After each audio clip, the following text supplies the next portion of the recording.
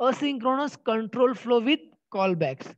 So that default way of Node.js that handles asynchronous functions by registering callbacks. They handles asynchronous function by registering callbacks that should be executed once and asynchronous function is completed. That should be executed once and asynchronous function is completed, but without a lot of discipline, a developer risks falling into the trap of the callback hell of highly unmaintainable and unreadable code. Unreadable code. So that asynchronous functions are handled by registering callbacks. So that should be executed only once here.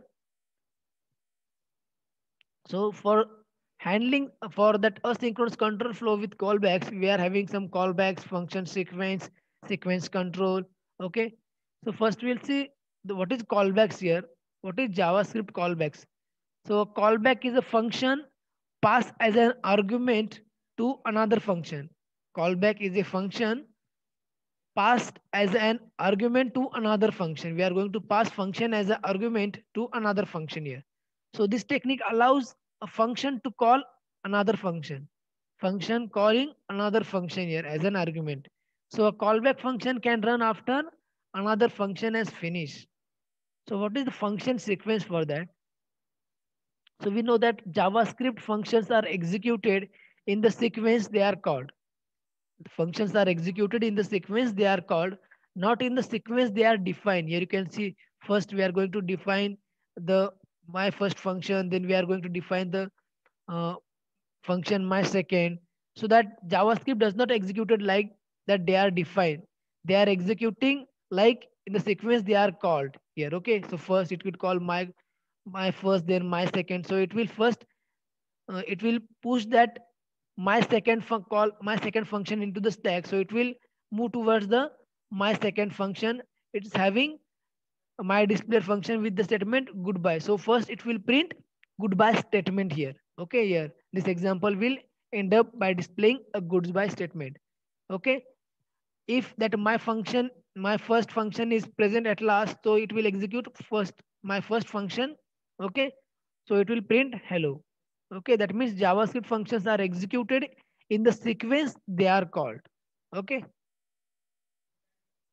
so next one is sequence control. So sometimes you have you would like to have better control over when to execute a function, when to execute a particular functions. We have to control the that sequence. So suppose if you want to do calculation and then we want to display the result. So first you could call a calculator function like my calculator, then we are going to save the result and then call another function like my displayer to display the result. Here you can see the example. We are having one function my displayer. Okay, with the parameter like sum, it contains document dot get element by id. How to get that element by id? In bracket demo dot inner html is equals to sum. So this is the html file we are going to include here. We are going to get that element by id. Okay, so we are having another function like my calculator having parameters number 1 and number 2. So in this function, we are going to calculate, we are going to add the number like let sum is equals to number 1 plus number 2.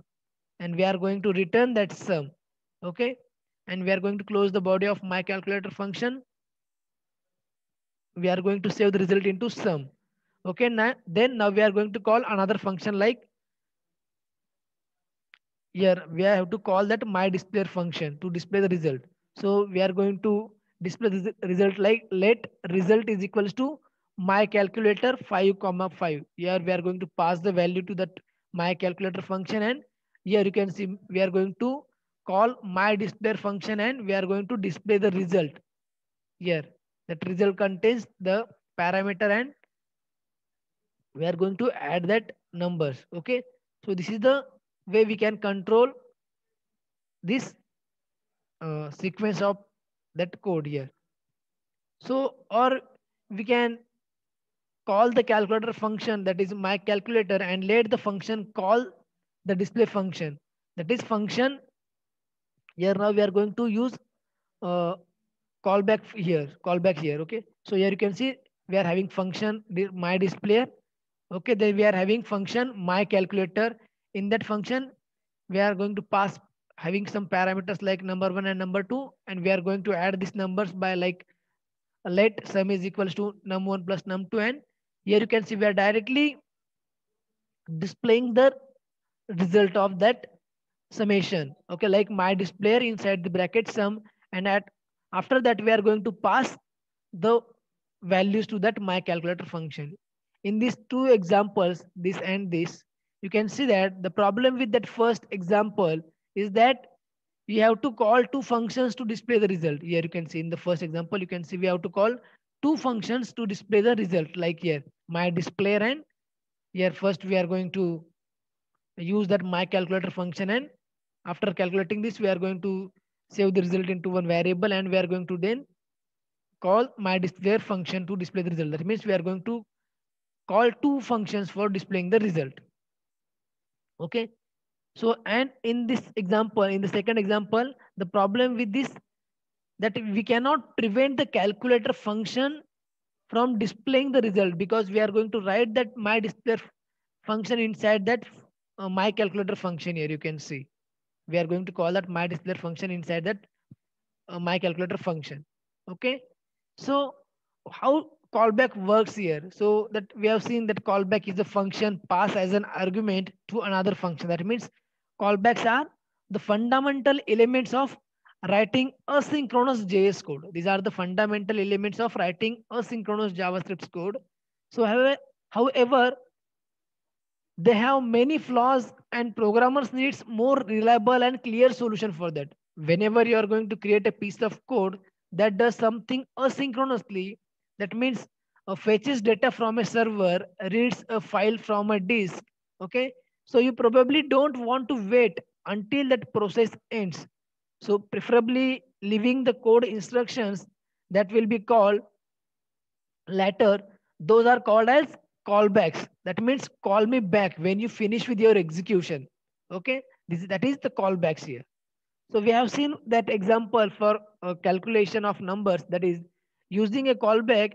You could call the calculator function like my calculator with a callback, and let the calculator function run the callback after the calculation is finished. Like this, here you can see the example with calculation of numbers with the callback, like we are having function my displayer. Okay, then here function my calculator number one, number two, and my callback.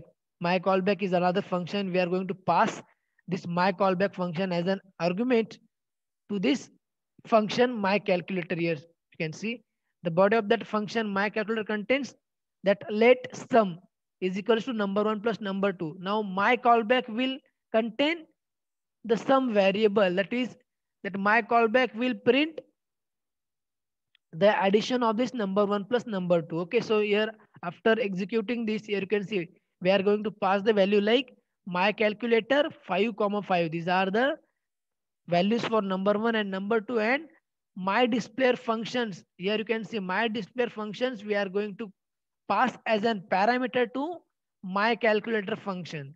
Okay, now this is the callback here. Here you can see that my displayer is the name of function. Okay, my displayer is the name of function, and it is passed to my calculator as an argument. Here you can see we are going to pass this my displayer function as an argument to my calculator function. That is the callback. My displayer is the callback here now. Okay, so when you pass a function as an argument, remember not to use parentheses here. We haven't used any parentheses for my displayer function. In this way, this is the right way to write. Like whenever we are going to pass any function as an argument, we have to write like this. Okay, not like this. Don't give parentheses to that function. Whenever we are going to pass that function as an argument, remember that not to use parentheses.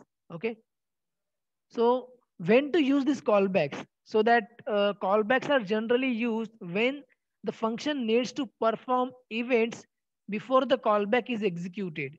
Callbacks are used when function needs to perform some events before that callback is executed, or when the function does not have meaningful return values to act on it. So like it is the case for asynchronous JavaScript based on timers or some request, HTTP request. Okay. So at that time we can use callbacks. Okay. So that's it for today's session. We will stop here. Thank you.